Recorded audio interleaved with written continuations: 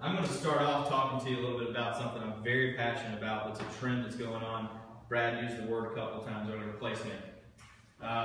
Places are incredibly important. I am a big believer that the best cities in this country today are the cities that are investing heavily in great places for people. This is a shot here of Greenville, South Carolina. Anyone ever been to Greenville? Been to the Reedy River Falls Park? That's a place where they used to have an automotive bridge going over that covered up one of their most beautiful assets in the whole city. What did they do? They tore it down, they built a pedestrian bridge, they enhanced the park, sort of a la Cascades Park like you would see here in Tallahassee, and now it's one of their best tourist and resident attractions, okay? So places are important. Cities that are investing in places are doing big things today, and people are moving to those places quite a bit. I want to give you a little bit of history about places and downtowns and centers of commerce. I kind of call it in the beginning, right? Downtowns were important. Places mattered. We designed places for people. We gave them opportunity to interact on a daily basis as they went about their days. And then somewhere along the way, we really lost our step. This picture right here could be anywhere USA. There's places like this in Tallahassee that look identical to this, with all these same brands, right? You see this lonely guy sitting here on the corner? This place was not designed for people. And when you do that, people lose the ability to really care and love about their community. Why would you? Because it looks like everywhere else.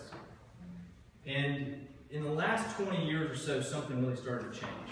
Anyone ever been to Seaside, Florida? You ever seen the Truman Show? Yeah.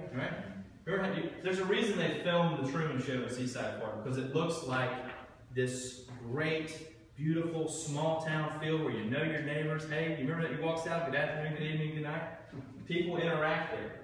This was designed in the early 1980s, and it's really the first example of what's called new urbanism. And this is an opportunity where they designed a place for people once again. It's the first time anyone did that. What a crazy idea in quite some time. And the designer, a guy named Andres Duani, put people first in Seaside. And ever since Seaside came on board, this idea of new urbanism and building places for people has really started to gather some steam. And cities have started in the last 20 years to, again, really invest in places for people. This is a shot of my favorite little thing we do here in downtown Tallahassee, the downtown market. Local farmers markets started to pop up over the last 20 years at a rapid rate. Why? Because it's a very easy way to create a place for people to interact. A lot of these are happening in downtowns. You're seeing multiple of these popping up around Tallahassee right now. But this is just a great example of an easy little small thing you can do for a city to kind of get things moving if you're trying to be a place-making community. Some places really get what placemaking means. Like I said, they've really invested heavily in it. And when I say invested heavily in it, sometimes that's just investing your time and your efforts and your energy more than it is hardscape dollars. Anyone been in Times Square in the last couple of years? Times Square used to be an automobile paradise. Now, you can't get one into place. They started off just putting out simple tables and chairs and creating places for people to just gather and sit down. Look at what it's done. They've now converted the entire area into a pedestrian-only plaza, and the results are fantastic. People can sit there and just watch the glory of Times Square and interact with each other. It's an important place for people now. Notice something about this too. You see those chairs? How many of you, when you got into your chair this morning, moved it an inch or two?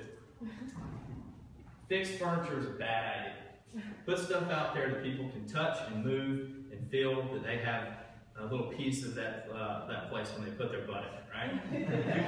next time you go somewhere, watch how many people, like you go sit in Red Eye Coffee on a Wednesday morning, watch how many people move their chair around when they sit down. It's very interesting. But New York is really been a place that's led the way in this, both in the simple and the big time serious projects. Anyone ever been in the High Line, New York City? Yeah. This is my favorite example of what I call turning an eyesore into an asset, right? Think about it from a wayfinding perspective.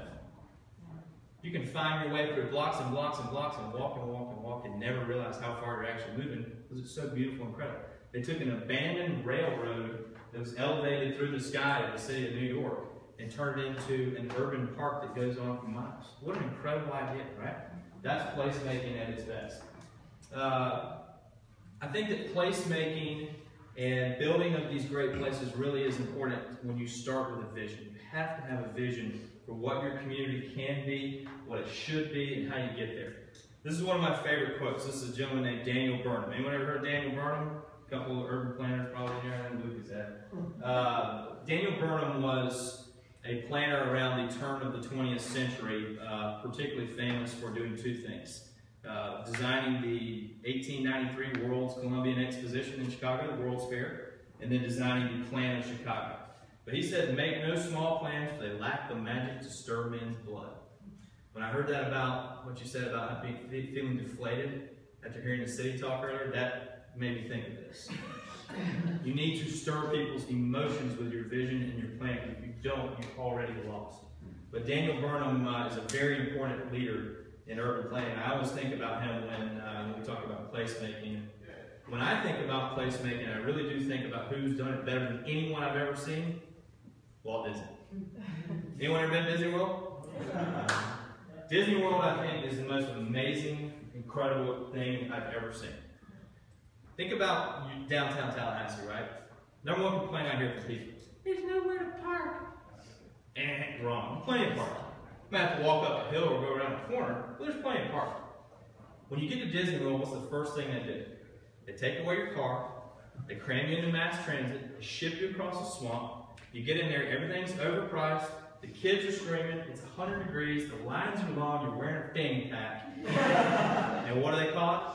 The happiest place on earth. What's amazing about Disney World to me, paying attention to the mouse, is you don't realize that you go in there on a daily trip and you walk 10 miles because it's so overwhelming of an experience. Ever heard of anyone other than maybe a 2-year-old getting lost in Disney World? No, you just find your way around because there's engaging stuff everywhere. They are the kings of placemaking. People, they make billions of dollars every year for people coming to a fake place. One of my favorite examples of a smaller city that does really, really well in the placemaking game is Chattanooga. Anyone ever been to Chattanooga, Tennessee? This is Miller Plaza. If you go up there during the summertime, they have an incredible experience that you can go see on Friday nights called the Nightfall Concert Series. It's free, it's open to the public, thousands of people. The biker gangs in town actually come down there and park their bikes. There's all kinds of different groups of people that come and interact in this place because it's a great place for people. They've had this mantra there. Former governor, now U.S. Senator Bob Corker, when asked once what his plan was, how did they get there? He says it's pretty simple. If it ain't cool, it ain't happening. It's that easy. If it's not cool, we're not doing it.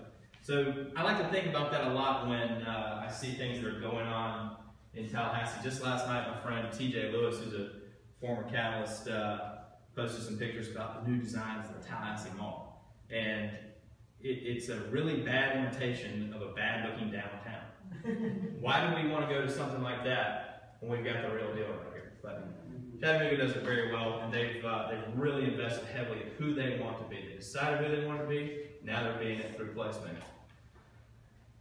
I've shown you some really big projects that cost millions and millions of dollars. Those are very important in the placemaking game. But it's also important to do the little things right. We talked about that big vision, having your spot on the wall that you're focused on, you know where you're going. You've got to chip away there. You've got to do the little things right in order to have an opportunity to go after the big things. So I call that acting small but thinking big. Small incremental projects can create much needed and very important, precious momentum. Momentum is the most important thing in placemaking. It's the most incredible force on earth, I think. This is a picture from our good friends at the Florida State Department of Fine Arts.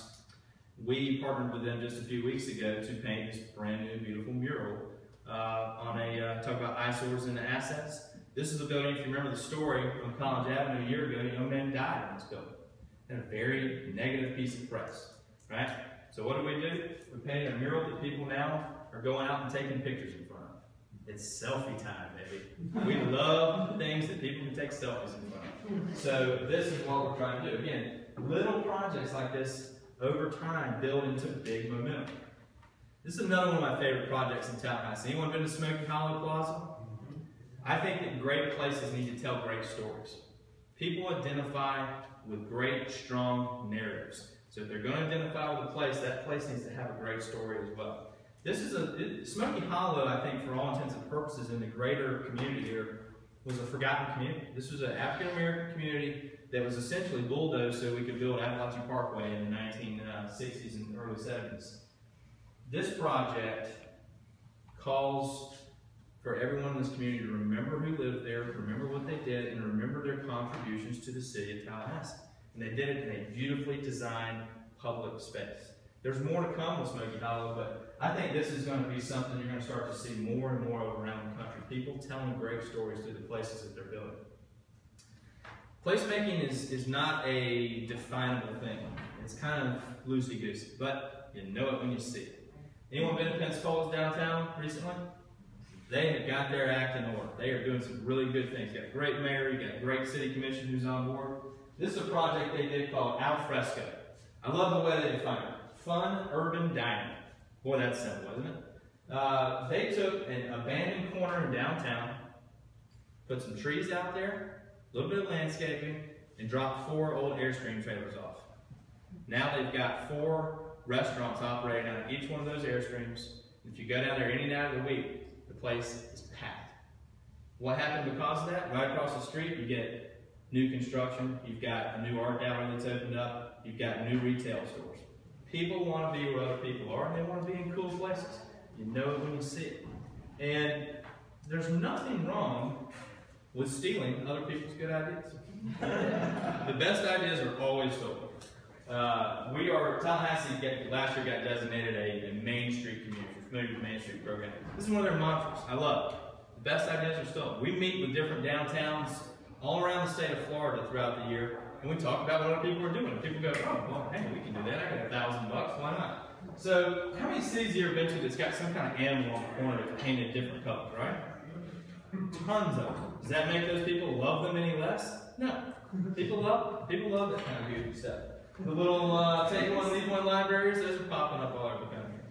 Parklets. Y'all talked about parklets, I think Betsy said. Yeah. We're actually about to put one downtown starting Sunday, right in front of the visitor center. Horse moves.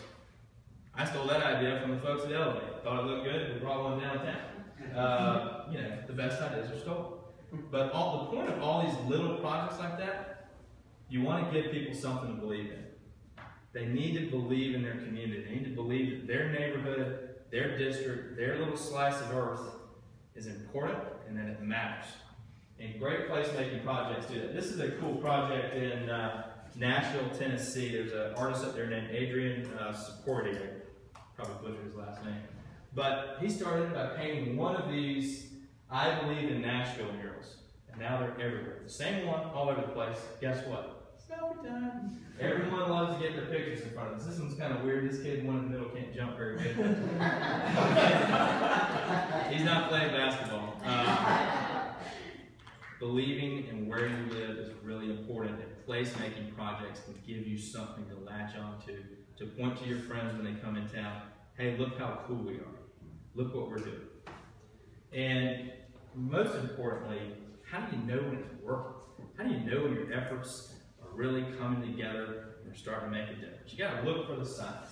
You know what the best telltale sign that a great place is happening around here is? Dog shit. When people walk their dogs, they're usually walking them near where they live. If you're downtown and you see people walking dogs and that dog's taking a break, that's a good thing. Because odds are they live in the neighborhood. If they live in the neighborhood, they love the neighborhood, they want to be in the neighborhood, they're going to have their dogs walking around. So look for people walking dogs. When I lived in Midtown and I was trying to do our Midtown project, I made it a point every single night to take my big goofy Labradoodle Leon out on a walk, and I started him right down the middle of Thomasville Road. I want everyone to know that I live there and I walk my dog there, and it's a great place to live and a great place to walk. And when you talk about, again, all these great things that are going on, these don't just happen by accident. Every city needs a keeper of the flame. You need someone who is dedicated, who is committed, who believes in these places, who knows that they're going to get out. Like Betsy said, roll up your sleeves, not afraid to get dirty. This is a good example. This guy, Jason Roberts, he's from a little town just outside the suburb of Dallas called Oak Cliff, Texas. Anyone ever heard of building better blocks? He started a movement in his own neighborhood where they took a block of sort of somewhat abandoned old buildings, a broken down street, brought in removable trees, temporary benches, pop-up shops, creative murals, and local artists. And over the course of a weekend, they made a better block. They came in and did some creative things that didn't cost much money, but it brought people out and it got them thinking about maybe tomorrow can be different than today in their own neighborhood. He's a keeper of the flame. Great artist in Philadelphia, his name's Steve Powers. He did this really cool mural series up there a couple of years ago called A Love Letter to You. When you're riding on the commuter rail to and from work, he put these up on the buildings on the way in, on the way out. I love these messages. Hold tight. Your ever after is all I'm after. I miss you too often not to love. Boy, that's beautiful, isn't it? That should be on a Hallmark card. Yeah. See me like I see you. Beautiful. I love this stuff. When you see stuff like this on your dreary ride to and from work, you feel a little better. Feel a little bit better about where you live too, which is really important. And so when you think about all these little projects and you think about how you can get involved in your community, placemaking is the answer. Go do something, go make something happen that makes people see the place they see every day a little bit different. And for you guys, as you're moving into this wayfinding project and this task, I charge you with a simple thing. Go find a place and make it great. Because if you can find a place, you do something important, you change what people think about it, they'll start to find their way to it. And if you can create small identifiable landmarks, people will go from place to place to place, just like Israel. They'll move all around without realizing how far they've actually moved. And in Tallahassee, I think that these small placemaking efforts are creating big momentum, and I think they're changing the way people view our community. Placemaking, you're all going to be placemakers. I think it's very important. So.